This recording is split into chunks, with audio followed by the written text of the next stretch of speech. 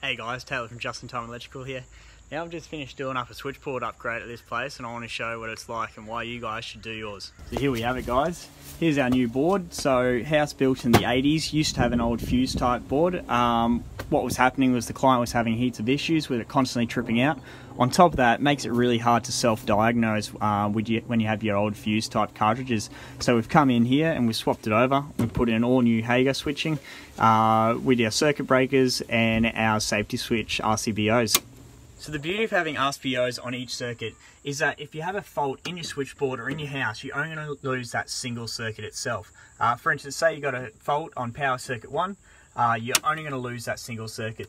You look at older houses, what they do is they actually share a safety switch which will cover, like, you know, 2 power circuits and a light circuit. So you may actually only have one issue, but you've lost all your power and all your lights.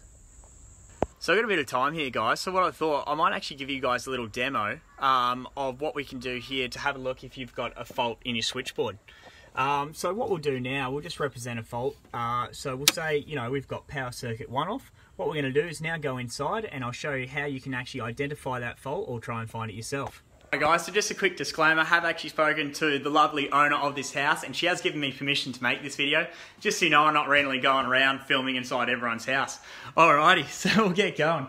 So what we've done here is, well, identified the fault back to this kitchen, or in this case, you know, the represented fault back to this kitchen. So what we'll do is we'll go around and we'll physically unplug every appliance in here. What we're going to do, we want to make sure we actually do unplug it, because you can't just switch it off the wall, that won't clear the issue. So we've got common culprits. For instance, you've got your kettle and your toaster. Make sure they're all unplugged. Then there's a few items you probably don't think about. So you've got your dishwasher. You'll probably find that that plug will be down underneath the sink. There we go. Get that one. You've also got things like your range hood. So if you look above your range hood, there's normally a power point up there. Alrighty, so now that we're 100% sure that we've unplugged all the appliances on that circuit, we can go back to the switchboard, have a look at the breaker and see if we can reset it. Alright, so there we go. So the breaker's reset. If it's actually holding on, what you've done is you've actually located your fault or your issue, which is likely one of those appliances that you've unplugged. Now the best thing you can do now is you can go back in one by one and just plug in those appliances back in. You'll find the appliance that's caused the issue will cause it to trip back out.